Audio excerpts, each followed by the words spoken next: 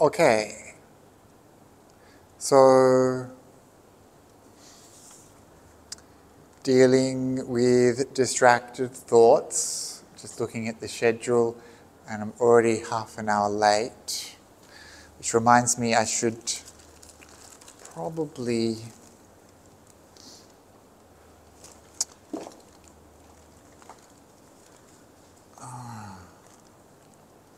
just occurred to me I should check my emails. Maybe I should check my Facebook. Where's my phone? Oh, there it is. Okay, good.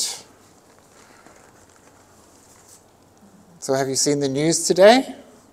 So, okay, a little bit obvious perhaps, but who am I? All of us, right? This is how we've been training our mind, right? And every day we are distracted by countless things, right? And actually watching people using their phones is a really instructive way to see the mind, how the mind works. And it's important to acknowledge that this is part of your spiritual practice. We can't just say, okay, it's Sunday, I'm going to go down to the Maha Vihara and Bhante Akaliko is going to tell me how to control my crazy mind. And then spend the rest of the week or the rest of your life just living as if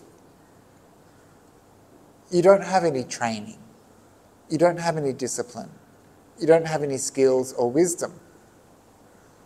So we actually need to see how we are training our mind outside of the meditation session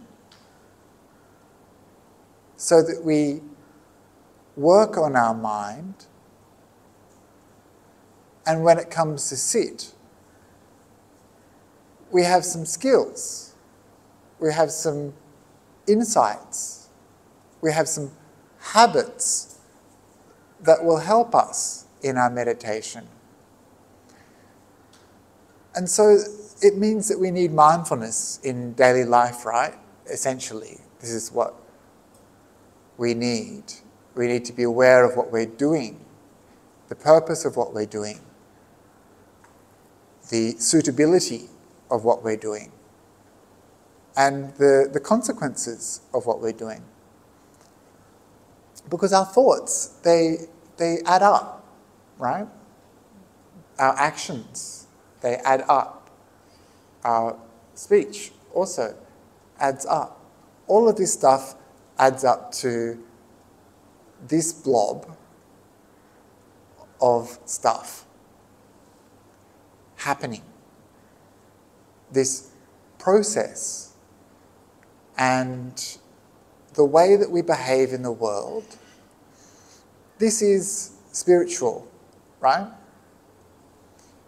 The way that we think is also part of our spiritual practice. The way that we meditate, sure, that's obvious to see this is part of our spiritual practice. But it's a mistake to think that somehow our meditation is going to solve all our problems in our life. That somehow meditation is going to solve my mind. It will help, but it's just 1 hour a week or 10 minutes a day or 1 day of practice per month or whatever.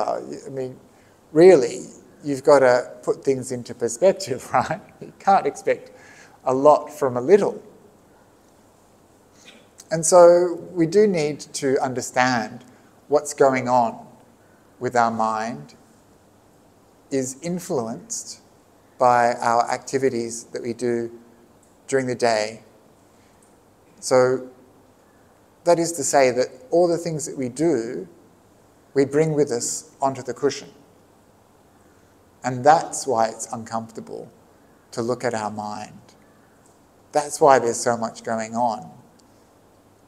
Because our lives are busy. That's why your mind is busy. Our lives are full of distractions. That's why your mind is distracted. This is the habit of our mind. And so this is what we see when we sit. We see the habit. Actually, we don't tend to see that this is a habit. We just see the results of that habit, right?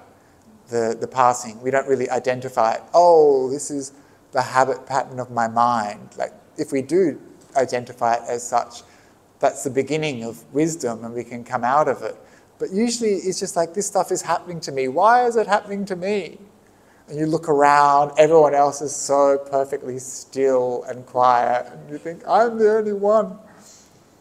And so the reason for this is that we live in a world full of sense desires. And our experience of the world is one of sensory experience. That's how we interact in the world around us, right? And so all of our pleasures are sensory. What kind of pleasures do we have? Dare I ask? Okay, listening to music, food, right? Am I right? Yes. Netflix.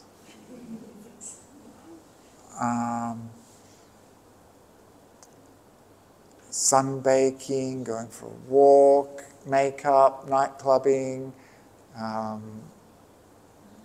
working on the car, all sorts of things. These are ways that we find pleasure in the world, right?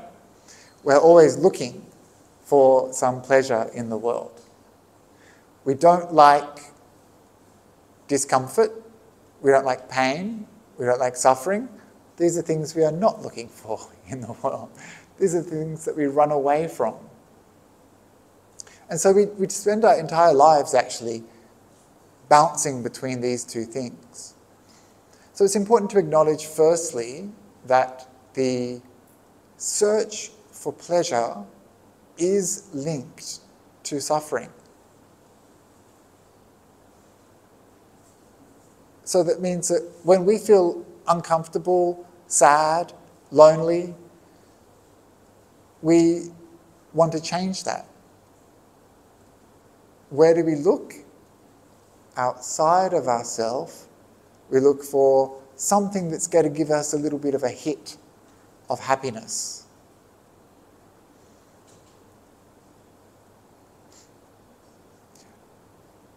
And that's understandable, really. This is, I mean, life is full of suffering. I mean, you want to look for a little glimmer of hope, right? Just a little. And we think, if I just eat that sweet little green pancake thing that I had this morning, that will make me happy. We think, oh, if only I had that new dress, or if only I had that new phone, if only I had that's where we look for happiness, right? And so we're actually always scrabbling around, searching for little hits of happiness. Even going into your phone and like looking for that little bell icon. Is there a new message? Is there a new notification for me? A little hit of happiness. Scrolling through, just a little hit of happiness. And soon, have you noticed that you just end up scrolling and there's no happiness there anymore, but you're stuck. I remember going to a monastery for the first time. No, not the first time, sorry. The first time in the time of mobile phones, and there's no reception in this forest monastery. And I just remember so pitiful, sitting there in my room, just scrolling. And you know how if you don't have reception, the phone just stays on the same page? Like, you know, over and over and over again, the same page, the same news. And it took me a long time to break that habit. So I don't think that we should feel like particularly bad, about technology. Like, it's not technology's fault, right? And, in the past, there was plenty of people who were distracted with things like newspapers or books or whatever task, they turned their minds to.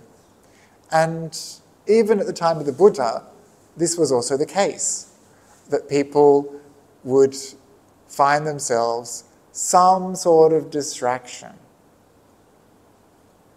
And in the list of things about entertainments that the Buddha advises people to not engage in on the Uposatha days, on the days where people might observe 8 precepts, one of which is avoiding entertainment, those lists are full of fun stuff that even we, if we were desperate and had no mobile phone, we would also do, like playing clapping games or going to picture shows or imitating animals with our voices.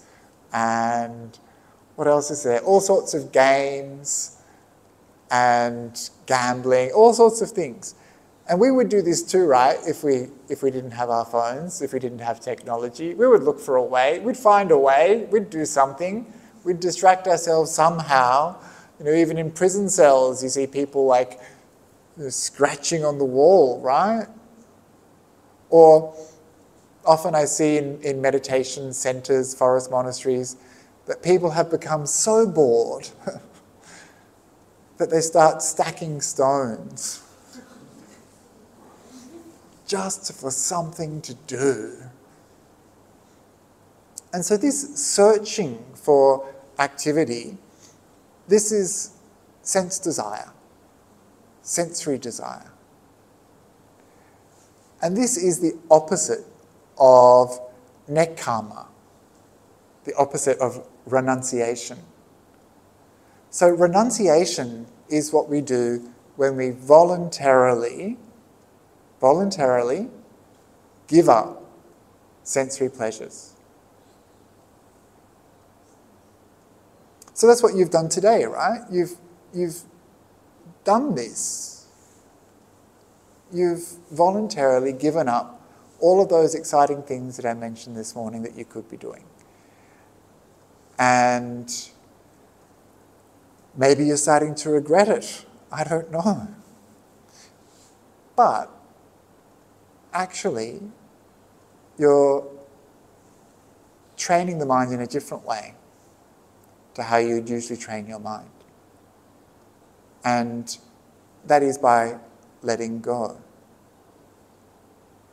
So when we do this, an image to help you is the image of a little tortoise. So this is an image that the Buddha used. He used this image of a little tortoise, and tortoise has a head, I'm going to call them arms, 2 arms? No, 4 legs and a tail. So that's a total of 6, right? Head, 1, 2, 3, 4, tail. 6 little openings in its shell. And so this little tortoise, when the jackal comes to eat it, just goes, tucks itself inside its little shell. So on a day like this, where we are practicing renunciation, we're like that little tortoise, tucked inside our little shell. And that hungry jackal can't get at us. we'll only reap suffering and disappointment. So these 6 openings are, of course, the 6 sense bases. So our 5 senses, which are eyes, ears, nose, tongue, skin, touch, and the mind being the 6th one. So these are like those 6 openings on that tortoise. And so when we are practicing meditation, practicing renunciation, going on a retreat, one of our jobs is to tuck ourselves inside our little shell so that the jackal can't grab on to one of our little sense consciousnesses, sense bases, and I guess pull us out of the shell or something, or snap it off. So this is the way that we can think about our practice of renunciation, our practice of meditation. For this time, this is why I said at the beginning, for this time, just be here, be now. Don't go out there. Be here. And so in this way we limit the input on our senses, right? In this way we limit the activity of the mind, so that already we're starting to withdraw from that world of sensory pleasures.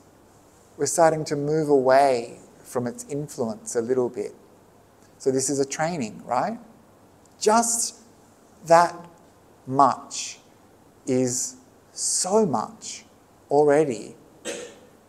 We've started to cut off all of that activity, and we're starting to see what it's like to withdraw.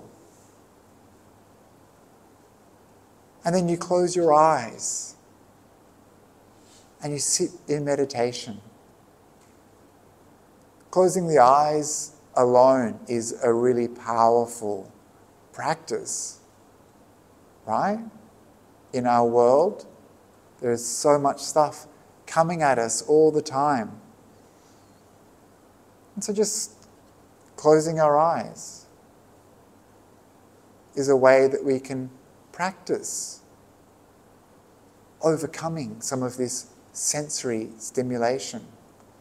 And you're sitting still, you're not busy with the body, you're not doing things.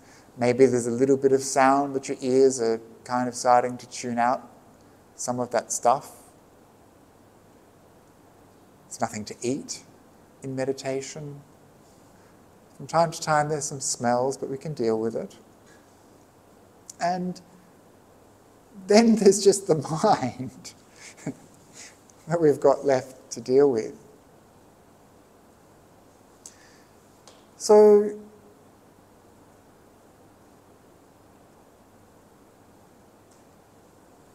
we find ourselves withdrawing from the world, and this becomes a practice that we can do, and we become more comfortable and more familiar with this idea of stepping back. The secret ingredient, of course, is going to be time. Time away from that busy world outside, time to practice, and time for those habit patterns that we've gotten stuck in to start to fade away and recede, to start to unwind a little bit. And this is something that I wish people had more of. I wish you had more time. I remember my friend saying once to me, "Oh, but you have so much more time than me." And I said, "No, I don't. I have exactly the same amount of time as you. But I use it differently." And time is essential. It's like this secret ingredient in our practice. If you allow yourself some time, then you'll see the change happening in your mind. If you allow yourself some time, you will start to undo that pattern of behaviour that you've been engaged with in the world. So time, khanti, patient endurance. It's one thing to give yourself that hour to meditate, right? It's another thing to sit there for the whole hour. So you need the time, and then you need to sit in that time and to have patience with what goes on. And then when you do that, you'll see that things start to change, and those tendencies towards impulse and movement start to fade away. And then perhaps you'll see that there's some peace in the mind. Just a few moments, maybe even half a second. But if you see it, you can recognize it as being quite different to when the mind is distracted.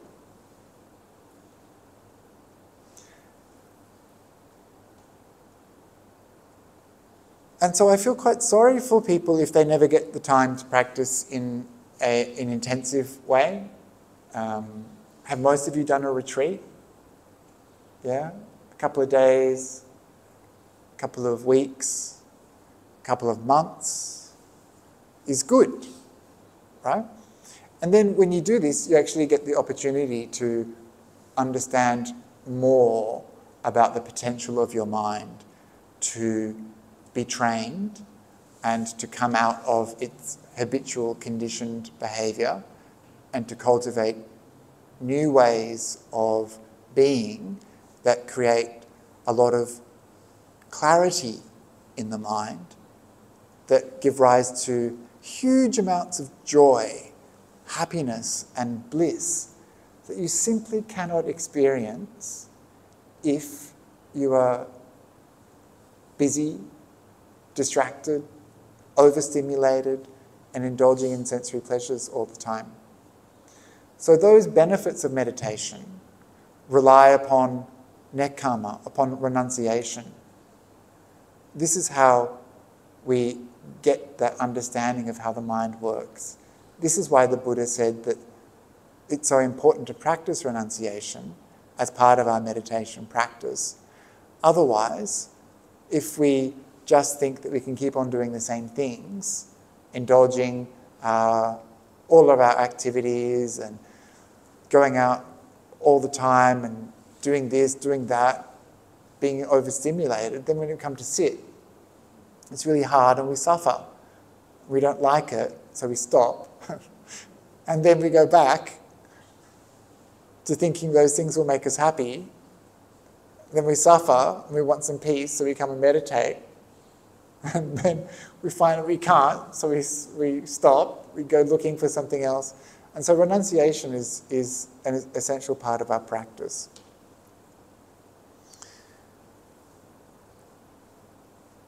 And then there's different kinds of thoughts. So one important strategy that I find really powerful for me personally, and I know that it helps other people, and was recommended by the Buddha, is to contemplate, to reflect. This is thinking, and it's okay, it's allowable. Isn't that good? Buddha was like, okay, your minds, let's see if you can work with that busy thinking mind and contemplate. So we don't have to have this pristine, silent, totally thought-absent mind. It's going to be impossible for us to gain that in our daily practice if we're busy in life anyway. It will come. It does come, but you need time and you need renunciation. And so when we contemplate, when we reflect, we are using the kind of mind that likes to think, that likes to ruminate, ponder, chat amongst ourselves with. We use that mind, but we use it to contemplate something important and profound, something that will be instructive and useful to us on our spiritual path. So this is already a great change for us, because usually the contents of our minds are not terribly profound, right? I mean, you've seen just today the stuff that's come up in your mind. Oh, it's so boring, right? It's so uninspiring. If you had to write it down, do you think people would want to read it? Maybe. I don't know. Maybe. Some people do write their meditation down. They kind of like are constantly scribbling away. And so obviously they're not getting much depth to their practice. But when we contemplate, we're able to work with the mind until it gets to a certain point where we can let that contemplation go and we have peace. So the kind of contemplations I'm thinking about are things like the Buddha, Dhamma, Sangha, Anusatis. These are the chanting that we do often at the beginning of our practice. These are Anusatis. Means to reflect again on, sati means mindfulness, anusati means to go back to reflect on, to recollect. And so we do this in a way that inspires the mind. We chant these things, but do we actually think about them? So we can spend some time at the beginning of our session thinking about the qualities of the Buddha, thinking about the qualities of the Dhamma or Sangha. Or we practice Chaganusati. Chaganusati is the recollection of our generosity. So we think about the times that we've been kind and generous, and it inspires the mind. I mentioned already Sila Nusati, where we recollect our ethical conduct. Other kinds of recollections the Buddha recommended are things like death. We can also do reflections on the 5 frequent reflections of old age, sickness, death, separation, karma. We can contemplate the 4 elements. So these are all things that the Buddha actually taught and recommended. And they're useful strategies for us. We can work with a mind that likes to think. And then, after a while, you'll see that the mind becomes tired of that and still is looking for some peace. But we've used our mind in a wholesome way, perhaps at the beginning of our practice or sometimes the whole session. We've used our mind in a wholesome way, and that allows for those thoughts to at least be good thoughts, right? Because there are different kinds of thoughts, different qualities of thoughts. And if we're going to be thinking, if we're going to be distracted, if we're going to be talking to ourselves, we may as well talk to ourselves about the Dhamma. We may as well think about the Dhamma, right? So I'm not saying, and please don't get the wrong idea, I'm not saying that this should be your exclusive practice. I'm not saying, don't go away from here and say, well, Bhante Akaliko has just said that I can talk to myself the entire time. No, I'm saying if you're distracted, if you're coming from a busy day, this is one strategy, especially at the beginning of your practice, that will help the mind to settle. So you've already done a lot by deciding to come and meditate. In your life, after work, you do some meditation. You've already done a lot just deciding to meditate. So you want to make the most of it. So we inspire the mind with something wholesome, something positive that brings joy into the heart. And when you have that joy after reflecting upon your generosity or reflecting upon your ethical conduct or being inspired by the Buddha, Dhamma or Sangha, when you have that joy, then it's easy to sit. When you have that joy and inspiration, you don't have to force yourself to stay. When you have that joy and happiness, that comes from reflecting upon these beautiful, profound things, you're inspired to practice. And the mind has already moved so far away from the kind of mind you took into that practice. And then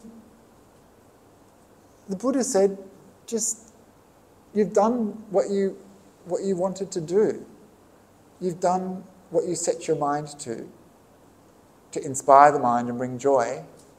And now I'm going to go and allow my mind to settle into peace and samadhi.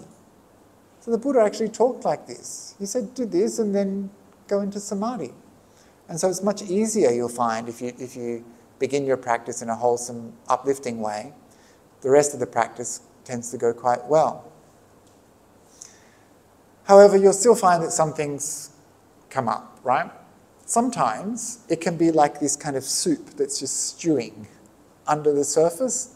Do you know what I mean? You can be quite calm and quite clear, but there's still some like little waves, and you're aware of them, but you're learning. You're not getting involved in the same way that you might have before.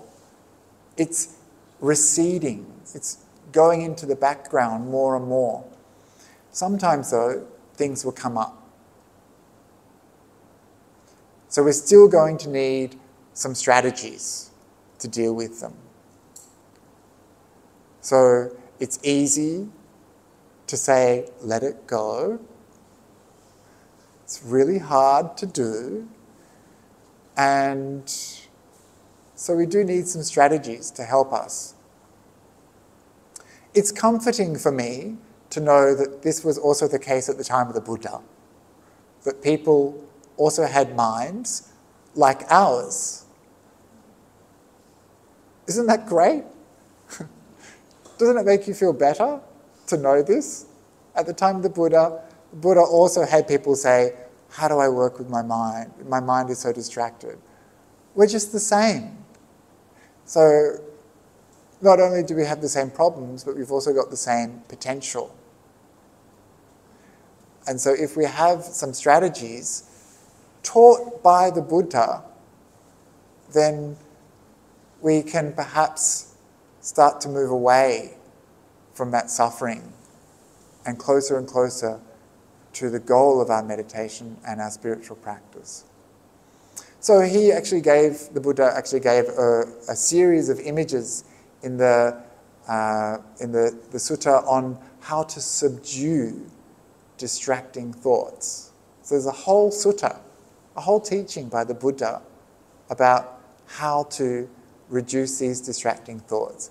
The Vitakka Sampanna Sutta in the Majjhima Nikaya 20, Majjhima Nikaya 20 or 19, one of the two. And in this sutta, the Buddha gives 5 similes on how we can work with distracting thoughts. And so I'll go through, I might not get to all of them, but I'll try to get to some of them at least. So the first is called the substitution method. The image that the Buddha uses is the image of an old wooden peg that's used in construction. So in the old days, they didn't have like metal nails and things for building. And sometimes you see some of these beautiful old Chinese temples, they still don't use any nails, right? They just use joints. And sometimes they use like a wooden peg, like a peg that kind of unites these two pieces of wood. So from time to time, this peg might become rotten and old. And so how do you get it out? Well, the Buddha said you use a new peg and you just hammer it through. So you use the old peg, oh wait, here. Perfect. And the other one pops out the other side. So the Buddha, he was so good with these kind of images. It's like, yes, this is the substitution method. And so when it comes to having distracting thoughts, what is the substitution method? Instead of thinking and getting involved in those distracting thoughts, we substitute something in our mind, such as the breath. The breath is a substitution method. Instead of just sitting with those thoughts, we transfer our awareness to the breath coming in, the breath going out. And in this way, we subdue the distracting thoughts. Right? Have you noticed this in your own practice? When you breathe in, you're aware. Sometimes you can be aware of the whole breath. Sometimes you'll be aware of half of the breath. Sometimes, if you're lucky, you'll be aware when you breathe out. And then you breathe in. So if you can manage to maintain that awareness, there's not much room for the mind to go, right? If you can substitute your awareness with the breath, it's hard for the mind to go and get distracted. The problem is, of course, that we're still in this thinking mode, so quite often our mind is so distracted that we can't substitute the breath successfully. But then over time, it becomes easier and easier. Have you noticed this too? If you have an hour or 2 or 3 a day of practice like this or a retreat, have you seen how when you pay attention to the breath, the thoughts subside? Have you seen that? So we know, right? This is one way that I can deal with distracting thoughts, by watching the breath. Again, expectation management. It takes time. It takes time for the breath to become, for us to become mindful enough of the breath that we can sustain our awareness on it. But that is the training. That is the process. And that will be the result, that we'll have this awareness of the breath that can become extremely profound, right? And then we're like, wow, the breath is so beautiful, the breath is so amazing, the breath does so many things, my mind has become so clear, so bright, so powerful and strong. And the reason that it's done that is because you've trained the mind on the breath, and those distracting thoughts have subsided to the extent that they're no longer draining the mind of energy. They're no longer sucking away the power and momentum of your meditation. They're no longer pulling you from your stillness. And when those distracting thoughts have gone, that's when your meditation really starts to take off, right? So this is how we train the mind, by substituting the breath for those distracting thoughts. So that's the first one. Substitution. The image is the peg being hammered through by the old peg being hammered through by a new peg. Then the second simile the Buddha uses is the simile of a corpse or a chain of bones or a skeleton of an animal or a dog or something hung around your neck. It's quite an intense image. So it's like a skeleton necklace. And this is designed to bring up a sense of horror and shame. So perhaps some of you have quite harmful thoughts of hurting another person. Or like, I remember once I was with a friend on a meditation retreat, and afterwards I was chatting with her and I said, oh, you look so peaceful and so serene for that last meditation session. And I said, you didn't move. And she said, I was having sexual fantasies the whole time. I was like, oh. And so this kind of thing, of course, is not very useful for meditation, right? And we don't have to shame like sexuality. I mean, you could be thinking about chocolate cake the whole time, right? Or whatever it is. Like imagine if when you were sitting here meditating, around your neck appeared your thought, right? And I could see, oh, she's thinking about chocolate cake again. Oh, she's thinking about that. Oh, he's thinking about this thing. Imagine if others could see our thoughts. Wouldn't it be horrible? So this is that image that the Buddha gives us, this idea of something horrible around our neck or something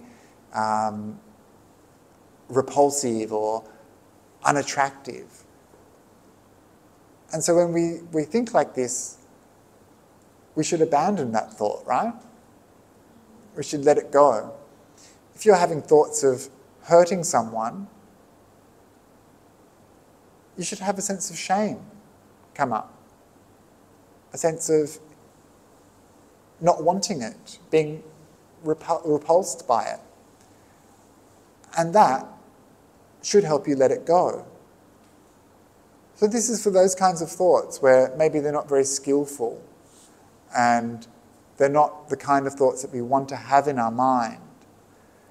So can you see the difference between those kinds of thoughts and the kinds of thoughts that I mentioned before, those wholesome recollections of the Buddha, Dhamma and Sangha? Can you see why that's an effective strategy? Can you see why those kinds of thoughts that I just mentioned, those unwholesome, unhelpful, unskillful thoughts, why we'd want to let them go? And so this kind of sense of shame, or hiri ottappa, conscientiousness and prudence is a good way to look at it. These thoughts do not go anywhere. They do not help us, they do not help others, they obstruct wisdom, they cause vexation, and they do not lead to nibbana. And so knowing this, we let them go. So this is one way that we can practice, right, with those distracting thoughts. So this means that we don't just let these things happen to us. We're actively engaged. And we're only actively engaged because we haven't got the peace that comes from that substitution method. If we dealt with them at that stage, we'd have peace. But these thoughts have come up stronger, more powerful. So we need another strategy, and that's to imagine them like around our neck, like the body of a skeleton or something like that. Yes, uncomfortable, right? Yeah. And then the third, if that method has not been successful. The third method is just to ignore it. Right? And the Buddha says, just as a person who is blind would ignore the person sitting over there. You close your eyes, you can't see them, right? And so this is how we do it. We don't see it. We refuse to look at it. We shut our eyes to it. So these are for those kinds of thoughts that are really starting to become a problem. The kind of distracting thought that maybe is leading somewhere harmful, like wanting to hurt your colleague, or, and I don't want to list too many things, whatever it is that has become problematic in your mind, and you think, actually, I really should not get involved in that thought. So again, you see that this is active, that we're not just letting these things happen to us. We're like, actually, I need to address this in my practice. And you only need to address it because that previous method didn't work, the substitution method didn't work, and now, for the sake of peace, to let go of those thoughts, okay, I just have to not look at it, not get engaged. And this is actually quite powerful because it's like you tell yourself, stop. No. And sometimes we need to do that, right? And again, it's like this thing of like not picking it up. You don't pick it up. That's the difference. So this is that third method taught by the Buddha. The fourth is a beautiful simile that is really very powerful. The simile of a person walking fast. And that person is walking fast. And then they think to themselves, why am I walking fast? Why don't I just walk slowly? So they walk slowly. And then they think, why am I walking slowly? Why don't I just stand still? And so they stand still. And then they think, why don't I sit down? So they sit down. And then they think, well, why am I sitting? Why don't I lie down? And so they lie down. So this is a simile for the sankharas, the mental activities of the mind, the things that kind of churn, where we have will, intention, the activities of our mental processes. So we start, this method is actually starting to work more with wisdom, isn't it? Before we're using kind of like restraint, which is kind of like, okay, no. But here we're kind of like, well, why is this happening to me? Why? Well, you're the one walking fast. Why are you walking fast? Why are you thinking so much about this thing? Why is it so sticky? Why is it stuck in your mind? Ask yourselves, where is this coming from? Inquire, investigate. But this is quite busy, right? This kind of strategy. You have to really look into what's going on in your mind to understand, if I want peace, I can't walk fast. I have to adopt successively more comfortable postures and let go of coarse postures. So you have to let go of the things that agitate the mind and move towards stillness and peace. And this is the way that you would deal with those thoughts. So this is that method recommended by the Buddha. The fifth method, the last method, only to be used in case of emergencies. Right? So you can see that there's a method, a process at play here. First one, substitution, basic, easy, applicable all the time, anytime, right? Second one, kind of thought that, that kind of shame, hiriotapa, kind of thoughts that maybe starting to become problematic. Third one, don't look, like we're really having to deal with this situation, cut it off. That fourth one, we need to investigate more to understand where peace lies. And then the fifth one is this simile of two men fighting. And so one strong man takes a weak man and forces him, like wrestles with him and forces him down to submit. Right? You grit your teeth, the Buddha says. You grit your teeth and you force that thought out. So this is extreme, right? This is a lot of effort. This is not something you should be doing every meditation session, right? You shouldn't be struggling with your mind in this way. This is for the kinds of thoughts that are really bad. I'm going to kill that person. I'm going to do something stupid. I want to steal that money from the box.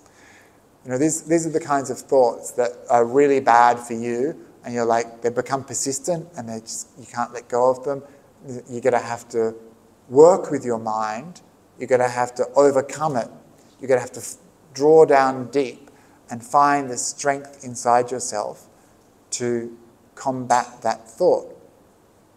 but that's extreme, right? Only in case of emergencies. The best power, the best strength to develop is wisdom. To understand, this doesn't lead to good results. And then all you have to do is let go. You don't need to wrestle with your mind. You're all smart people. We should understand this, right? We just don't get involved. We don't allow that thought to take over. And so this is why I say there's like some wisdom that we need to develop, but there's also some skills. And I want you to know, and perhaps you've already experienced this yourself in your own practice, that it is possible for those thoughts to subside. It is possible to get that peace. And that through training, we actually develop that ability over and over again through practice. And eventually it becomes almost like second nature. When you see the thought arising, as soon as you see it, you're like, hang on.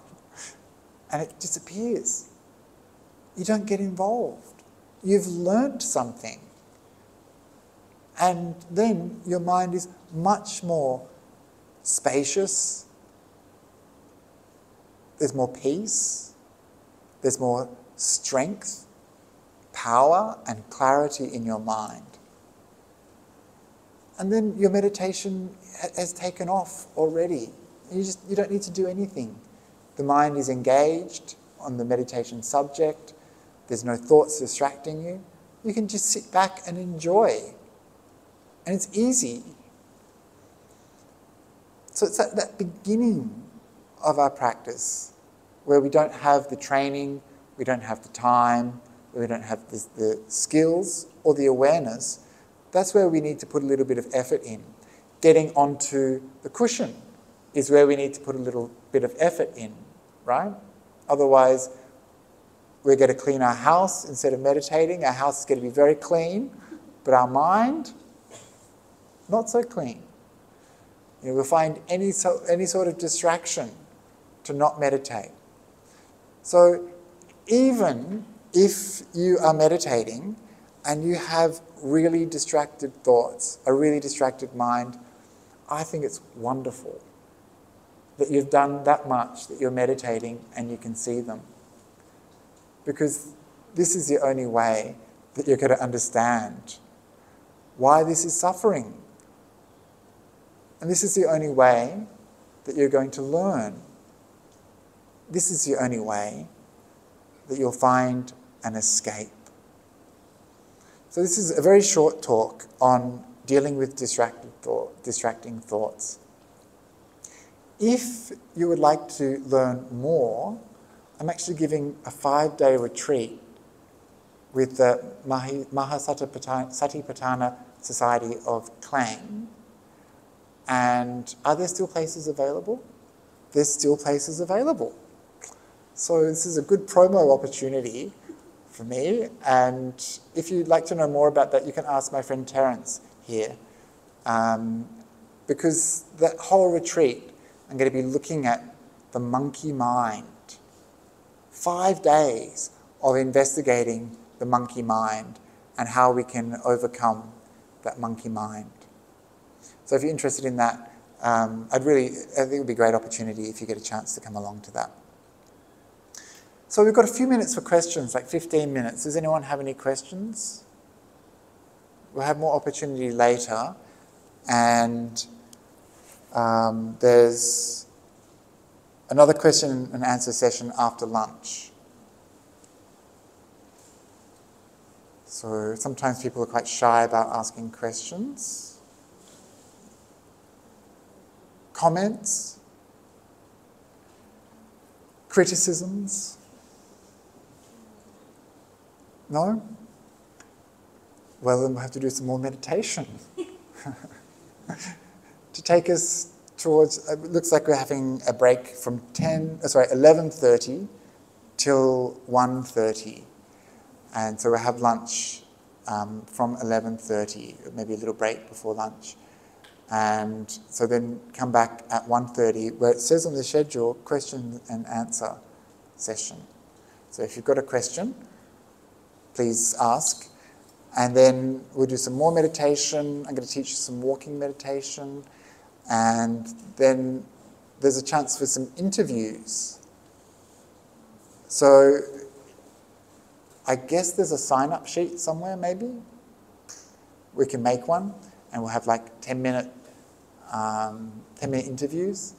And so if you've got something about your practice that you want to ask, or a concern in your life that you want to talk to a monk about, try to keep it, if you can, relevant to the day's practice.